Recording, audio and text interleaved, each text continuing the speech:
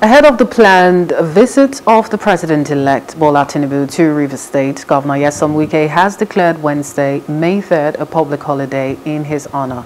In a state broadcast on Tuesday, Governor Wike said Tinubu is scheduled for a two-day visit to commission some projects in the state on Wednesday and Thursday.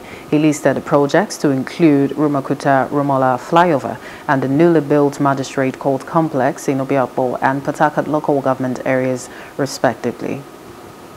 The Federal Republic of Nigeria, His Excellency Senator Bola Tinubu will pay a two-day official visit to Rivers State from tomorrow, Wednesday, 3rd to 4th of May 2023, to commission the Rumola-Rumokuta flyover and the ultra-modern magistrates court complex, Port Harcourt, respectively.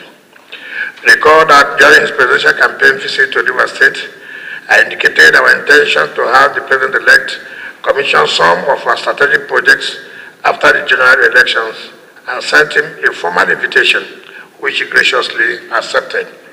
I urge all Rivers citizens to come out en masse to receive our President-elect, His Excellency Senator Bola Tinubu, and display the traditional Rivers hospitality as he commissions these legacy projects to God's glory and advancement of our development.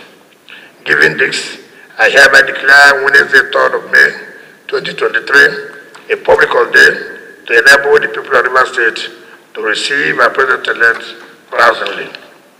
Furthermore, all shops and business premises along Rumola to Rumokuta roads in Obiakpo local government area of the state shall remain closed from 8 a.m.